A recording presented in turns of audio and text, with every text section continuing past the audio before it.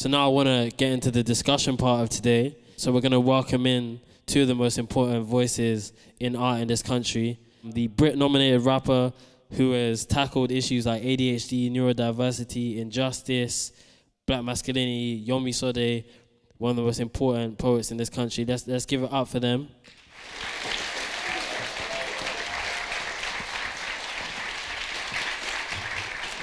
Yo, what's up? What's up? How you guys doing? I'm all right. I'm sitting next to this guy. This is exciting stuff. No, make some noise for them. This is it. Make some noise for Athian, man. This is it. So a big part of this talk is about redefining masculinity. In both of your works, a big point of unity is the fact that you comment on emotions that men are not allowed to express outwardly. I think the only permissible kind of emotion that you're allowed to have in a traditional form of masculinity is anger. But you guys touch on loss, sorrow, grief, acceptance, healing in your art. How do you think, in the context of a lot of the conversations about toxic masculinity, we can push forward towards healthier expressions and ideas of masculinity? Can I go? A good example of it is just now with Leroy, right? That's how you say his name, Leroy. His poem made me cry. I was just stood right there, obviously.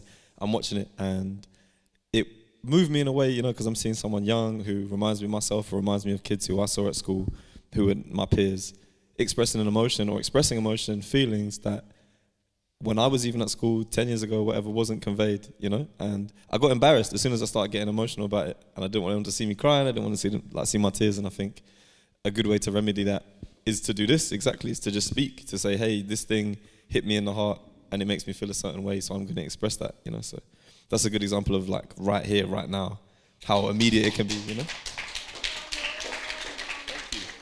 There you go. Then people start clapping when you cry as well. It's epic. So what about you, Yomi? So I wasn't born in England. I was born in Nigeria. It's a story I say from time to time. Like, I arrived in England when I was 9, and I hardly spoke any English. And when I came in to primary school, my first experience, like, I was wearing like gym gear. Like, everyone's got like the latex, like going down to the ankles. I had it to the thighs, baggy top. This is how my mum set me up my first day in school. Bless her heart. And I'm there waving to everyone. Like, yeah, I'm here to make friends. And it was like, who are you, bro? What's going on? And I cried that day. I was really sad and what have you. And I remember, similar to what Loyle was saying, like, I was hiding it. And things really took a turn as I started to grow in terms of thinking that, oh, I don't know what this whole thing of showing emotion looks like. Until, if I'm honest with you, I became a father. And the idea of my boy, like, listen, as soon as he hears a string or like violin, anything, he gets intensely emotional. And I'm just like, but he feels comfortable around me. And it just made me look into what this thing is in terms of opening into vulnerability and what that looks like, which then feeds into the writing, which then kind of led into me thinking about my younger self. Like, I would have wanted someone to be there, to comfort that, to make that space as open as possible, to be like, you can cry, you can get emotional if you want to, you can be vulnerable, and we can still, and everything complements the fact that you're funny, the fact that you're boisterous, the fact that you like the banter from time to time. You are human at the end of the day, and you shouldn't be holding anything away from me. So, for me, so far, that's how I take from it, you know? Yeah, it's really interesting that you guys gave that answer, because I think when we look at like sports, they represent a kind of idealized concept of masculinity, and we're witnessing a change in some of the values that are like put forward. We're seeing people like Saka, Rashford. They're not only wealthy and powerful and successful and good at football, but they're also advocating for other people. And within both of your work, you look very outwards. And when I was like in preparation for this, one of your points of unity is that you both have sons, right? And you've both been hugely successful at what you've done, and that success gives you some like proximity from some of the violence that young black young black men, young men in British society face. How has having children refocused you on those kind of topics? Because you guys are out of it, but you still speak about it. As a parent, I worry a bit more. Like it changes consistently as the years go on. So for me, my ultimate thing is how to best protect my son, but at the same time, and my daughter, at the same time, it's knowing how to write on these situations and experiences and what I've gone through. I can't necessarily hide my own experience of what I've gone through. Do you see what I mean? And it's something in my story that could relate, that we found something to relate on, that we talk on whenever we break bread. Do you see what I mean? So I think that kind of storytelling for me doesn't necessarily stop, but at the same time, living it as a parent, it doesn't make it any easier also, because I know the environment in which my boy is growing up in. I agree. I just think as a parent, when you're living through something, when I was growing up, because I grew up around here, I grew up in Croydon, like a lot of the stuff I was seeing, I wasn't able to process it. Do you know what I mean? So I'm looking at it like this, and I think when you become a parent, you have a little bit of a bird's eye view, so you're able to kind of look at your own youth and your experiences, and the missteps you've taken, the mistakes you've made, but also kind of the successes you've had, and gain some understanding as to why those things are happening, and to see the patterns that are going to occur for more failures or for more success, right? So I guess like any generation, the people who are younger than you are able to stand on your shoulders, because we've made X amount of mistakes that my son, Yomi's son, don't need to make. You get me? But like also, there's things that my son will need to do that I can't tell him. I can tell him a million times like, hey, you can't do this. You shouldn't be there. This is gonna hurt. Until he is hurt, until his fingers are burnt by the flame, he doesn't know that fire is hot. So I think, yeah. And even there was one point when he was younger, there was one kid that was picking on him, and my uncle, like, he's like, just kick him now, just do,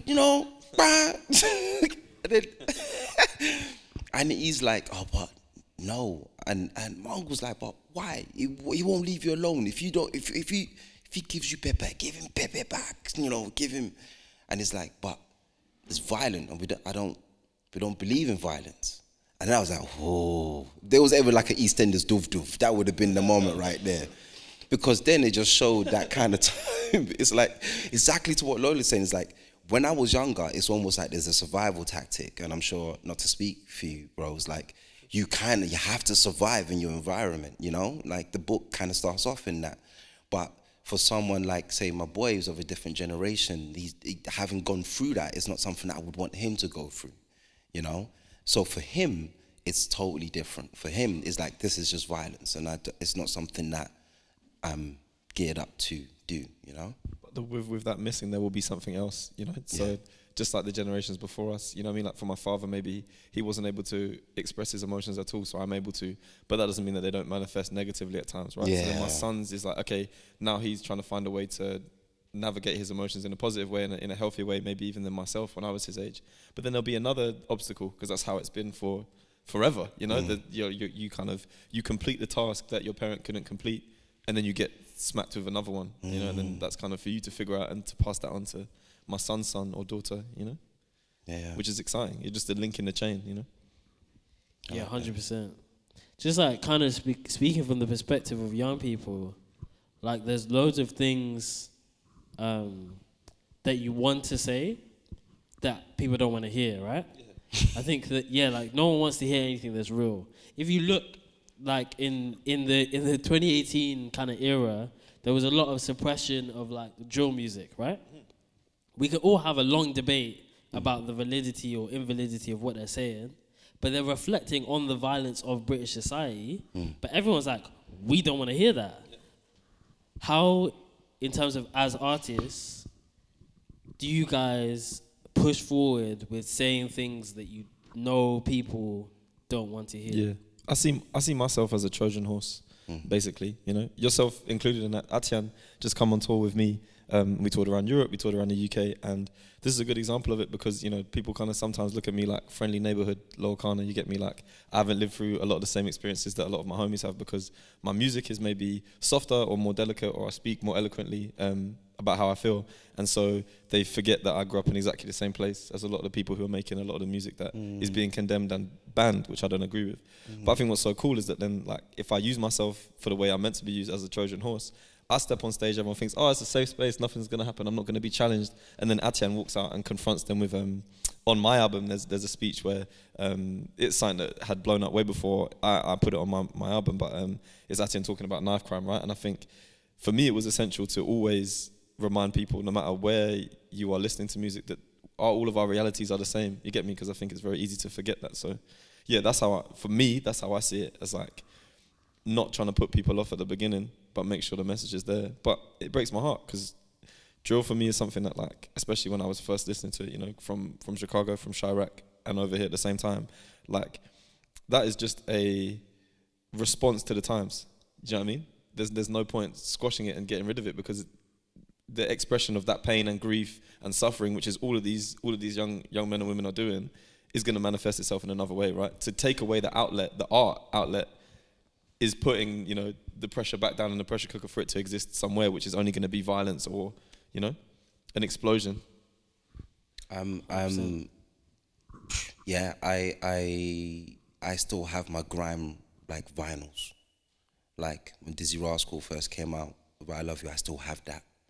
You know, so my kind of trajectory of listening to music and listening to, like, I'm like from So Solid and what have you, like, right up to, like, what we're talking in terms of drill. A lot of that is referenced in Mannerism, and to how people might kind of take to poetry in terms of what is depicted in poetry. It's cool. I'll leave that to that in terms of how people want to speak on their experiences. But I know that my experience from a kid from the Ellsbury estate, it needed to reflect that in terms of how I was growing. And yes, some of it touches on violence, and some of it touches on situations that you wouldn't necessarily want to be in. But for me, it was such a norm. And, you know, it's cracking up when you mention it, because it's like, people might kind of hear me and be like, oh yeah, but yeah, your life was, and I'm like, but you don't know anything about my life, for the most part. And the only way that you might get to know it is if I share it in the writing and in the poems. And in that kind of exploration of it, it creates a bigger discourse in terms of how we move forward, in terms of how you navigate it for other generations. But I'm for that kind of articulation, I'm for that kind of experience, and I don't necessarily feel like your lived experience should be silenced in any way, you know? 100%. I think another question that I kind of have is, both of you, it's kind of a two-part question. Both of you sometimes take, like, traditionalist forms and concepts and spin it. So in Mannerisms, there's Caravaggio. I don't know if that's the right pronunciation, but language is made up anyway. And then you it's actually, ask the linguist. Then in your song with Any, you kind of make a reference to Shakespeare. Big tune, by the way. Yeah. Yeah, Othello. Yeah.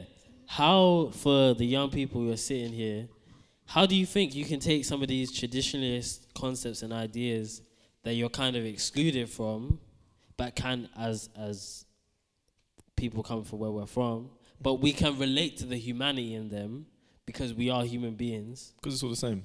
Because all of it is the same, right? Like, we've talked about this before. Malcolm X, you must know Malcolm X, I hope. Malcolm X is just as much of a poet as I am, right? But I'm just as much of a political speaker as Malcolm X is, because what we're doing is the same thing. There's a speech from a long time ago, one of Malcolm X's speeches, The Ballot or the Bullet, where he's essentially saying that either we're going to fight with our vote or we're going to fight with bullets, you know? Like, just that alone, just that, like, that tiny little imagery is enough to show that he's a poet, right? And so when you think about Shakespeare, you think about Chekhov, playwrights, you know, that get a lot of respect. I don't see why whoever, insert anyone, heady one, you know what I mean? Like, why he cannot be seen in the same way as someone who is writing literature, because he is in the same way as Shakespeare was, reflecting his times, talking about his grief. You know, what's the line? Babby's coming to the Niz, they don't really love me.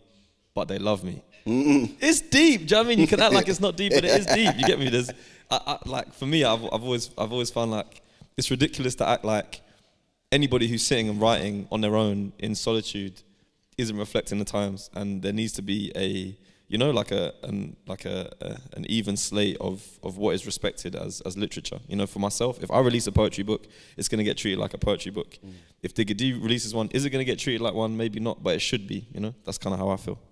There's I was at an art exhibition a long time ago, and RZA's verse from Triumph, Wu-Tang Clan, his verse from Triumph was kind of laid out on the page, and if you look at that, it just, you'd be thinking, oh, what's this poem? If you know what I mean, like if you and the way you enter that is really interesting for me. You know, Carla does this really, I don't know if you know, Carla does this really interesting thing where he kind of throws the lyric and you got to work out whether it's Shakespeare, whether it's like someone like Tupac or Digga D, and people are gonna be like, definitely Digga D, definitely, and then be like, nah, Shakespeare. Like, you're lying. I'm just like, oh, Shakespeare was on crud. What are you trying to talk about? He was Shakespeare was talking some things, if you know what I mean. But I think for me, it's definitely a thing of yes, there are sonnets in the book, and yeah, there are all these different forms, but it doesn't necessarily mean I have to stick with it. I can kind of work with the confines of it, but it still has to be in my voice and my language and how I interpret it.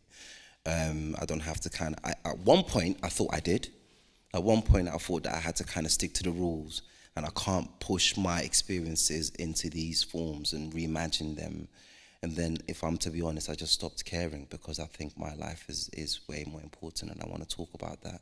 And I don't want to feel suffocated in any way by forms. And I'm like, how can I put myself into this, and how can I put my experience into this? But yeah. That's cool. But form is useful. It's like, you have to play the game to change the game, innit? Do you know what I mean? So you have to be within it. But what's so cool about any form and structure, if you think about poetry, is that you have it all. Do you know what I mean? All of the things that have come before, you have them at your disposal. If you want to use them, you can use them. But you don't have to use them. You know, and the beauty of that is, if you, like, there's a guy, I don't know if I'm going to make myself sound old, but there's a guy I love called D'Angelo, right? And he was part of a group called the Soul Quarians. That's loads of producers, musicians. And when they were making this album called Voodoo, which is a classic album, if you haven't heard it, if you're too young, which I think you might be, you should check it out, right? But anyways, forget how old I am, right? What he's doing in that, when he was making that, he was listening to an even older artist that you probably don't know as well, called Prince. And they were in the studio listening to a lot of Prince, right? And they were basically, when they first started making a song, every song they would listen to a song by Prince and then recreate it. They would make the same song, they would play it, and then over the time of jamming, it would go from being a Prince song into a song that was a little bit different, it had some variation, they would start to push it in different directions, and then it became theirs. And I think you can do the same. You can take something that exists, no matter what the discipline is, not only in creative arts, just in life. You take something that already exists and begin to chip away until it reflects something that is true to you, but you've come from this place of a form and structure that already exists, right? You're kind of standing on that and then just leaping off it. So and it is the reinvention of use it, yeah. One of my mentors, I put a poem to him, and it was like 18 lines, and he came back to me and he said, oh, I need you to say everything you're saying to me, but in 5 lines. I looked at him like, well, what are you talking about right now? And he's like, but 18 lines, come back to me in 5 lines. And I think in terms of having that kind of structure and form, and once you work with it and you know how to do it, it's beautiful. It doesn't mean you have to, like, again, bring it out every single time, but it's just knowing that you have the ability to actually do that, and it's possible. But yeah. Yeah, to challenge you guys. Oh gosh. When you kind of sometimes speak about artistic expression with so much ease and ability, it's because you're you. But the kind of thing I want to trace back to you is, if you were a young person sitting in this hall and you're right at the beginning and expressing yourself creatively seems like an entirely daunting task, how do you take that step to just do it? Like, what, if there's any advice that kind of kept you going when it felt difficult to say things that you thought or ideas that you had out loud, what kind of pushed you to go in that direction? It took a while for me to find my voice. I'm not gonna lie. It took me a while to find it, because I didn't know if I could. I didn't know if I could write by the ends. I didn't know if I could kind of like talk about like stuff that I really geek out about, that I really enjoy, because I felt like this is how the country is laid out, and this is the kind of work that needs to go out into the world. Until I actually tried it, and I actually I followed the rules. I done all of these different things. I tried to kind of play along the kind of lines of it, and it still didn't bring me any results. And I was just like, but I still felt like I was suppressing myself a lot of the time. And I think there was so much going on in the world that I just got to a point that I just wanted to talk more about it. So it started off quite small in terms of trying to find my voice. I have a small pocket of friends that I will sound it out with first before I kind of get out there. If they say, hey, yo, you're talking crazy, I'm like, I call him, slow down. If they say, you know what, there's a point there, and I really like what you're saying, then bit by bit, I'm taking it out there and I'm trying to kind of show out in the world. Open mics helped me a lot. I touched a lot of poetry, open mic nights, to kind of test the waters and kind of gather it from there. And gradually these things started to help me in the sense of trying to find voice a bit more. So that's been my main thing, has been trying to find voice. And I say this, even published work, I don't know if I'm fully at the peak of finding that voice, but I'm in a better place than I was before. Yeah. I would just say, for me, my mum really believes in me a lot, right? And I think a good thing is just to find one person that believes in you, no matter who it is, a homie, a teacher, do you know what I mean, a coach, and believe them, you know? Believe that they believe in you for a real reason. Don't doubt them, you know? Like, take the belief that they give you and run with it. But I think, like, you know, all the best people copy, man, at the start. I therefore copied, like, you know, people I was inspired by. I really was inspired by a rapper called Ludacris, right? When I was growing up. Which tune? Yeah, oh man, every tune. Stand Up probably was my entry point. But yeah, like, I used to just copy him. I dressed like him. I rapped like him. I would rewrite his lyrics and pretend they were mine. Do you know what I mean? I wanted to be him, and I think there's nothing embarrassing about copying someone that you like. You know, all the best people copy, and all the people behind closed doors that you think are like incredible off the top of their head, they were copying when they were younger. You know, so look to the people that you like, that you want to be like, and try and make some stuff that's like theirs. You know.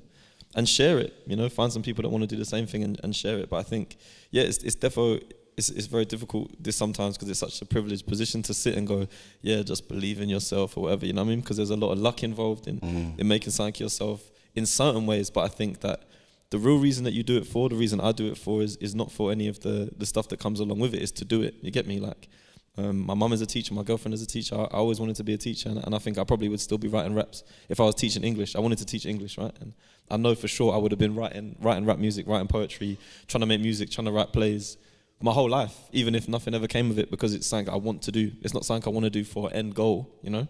It's the thing I do to help me, make sense of my brain, you know what I mean? So you have to look at yourself and think, okay, why am I doing this? Am I doing this to make money? Because, there's easier ways to make money than write poetry or rap, you get me? You know? Making money is easy in different ways, you know? But if you want to do something that actually lifts you, you're doing it for a reason that you love, then just keep doing it. And even if nothing else comes, you know, some of my closest friends are people who don't even want to be successful, per se, success in a way that, like, I used to think about it like, oh, I'll make loads of money and whatever, but they're successful in a way that, like, every day they wake up with an open book and they get to fill it with their thoughts and feelings and feel satisfied, you know? So that's what I would say, I guess. What about you? Oh, good question. Yeah. Answer a question. You've been sticking at us all through for the best part of 10 minutes. That big old brain. What about you? No, I do actually have an answer, don't worry. Yeah. Come on then. I think the moment we're living in is one where, like I read the other day, that too much of the old world is dying and not enough of the new one is being reborn. And essentially, all around us, we're seeing our social, economic, political, all of our systems that we've been told for our entire lives are going to outlive us. They're all failing. And so I think in the midst of this destruction, I can either, like, stay in my house and, like, scroll Twitter and essentially just feel super anxious about what's going to happen. And I do spend time doing that. But there's a lot more, like, to me, speaking out, writing, doing these things is a way of channeling my worries about the like, dysfunctionality of the world into something that can hopefully birth other things. And I think there's something beautiful about how everyone, you know, like, they tell us that, the world is separate. It's you, all of us are separate. But actually, the further we go along, the more we realize how interconnected we are. So if you say something, you're gonna spark loads of kids to go on their journey. If when you do things, it's gonna spark people to start their own thing. So it's like it's recognizing there's power in people, but I have to take my step because I can ultimately only control me. So that's my answer. Love this guy. This is actually crazy. These two are some of my biggest inspirations. But my next question is about essentially as you were kind of talking about the process of art in an internal sense. And a lot of the art that's being produced right now has come from a place, and it always has come from a place from using art as like a way of processing difficult emotions. And one thing in preparation for this talk that I realized, in both of your work, you speak a lot about bereavement and loss, but an interesting parallel is that you're both coming at from a position of having to support other people through this. How did art help you process this when you had to uplift the people around you? Because you speak about that in both of your work. It's a heavy question. I was thinking like, Raj, should I ask this right now? Oh, that's a nice question. It's an important question. I don't know. I think that just, when we're talking at the beginning, right, that you're suppressing a lot of feelings, especially as a young man all the time, and you're not really able to express how you really feel. I think that, having any sort of creative outlet or, physical outlet, somewhere where you can go and have some time to yourself is essential. So I guess, I don't know, I guess for me it was like a space where if I was being strong for everybody else a lot of the time, it was a place where I could be weak, I don't know, because I think even if, for people who might not necessarily have to look after anyone else, I think everybody does, because everybody has to look after themselves, you know what I mean? So I think even before I had to look after everyone in my family, I was getting used to kind of the idea of picking myself up, so. But yeah, I think that's it, it's just creating a space where, for self-care, for self-help, having a place that you can go where no one else will judge you, where you can talk about how you really feel. It's a scary part when you start to release it. That's why I'm jealous of a lot of my friends who write, but they don't want to release it, or they did and it didn't work out, because they are then able to release, to create this stuff, to express their feelings without the added pressure of then what will other people think. More time it's that they agree and they feel the same way, and you're reflecting a universal pain. But yeah, that's the scary bit. The writing it is not scary, it's the sharing it that's scary. Yeah, having when we lost a family member, I genuinely didn't know who to talk to or how to have a conversation, and it wasn't until the morning I got to my writing space, and I spent the best part of 11 hours writing. And I was like, oh, that much was in you. I was like, okay, cool. That's what my process is. And I think there's something in writing as a therapeutic process, but also as something to voice a lot of the concerns and thoughts.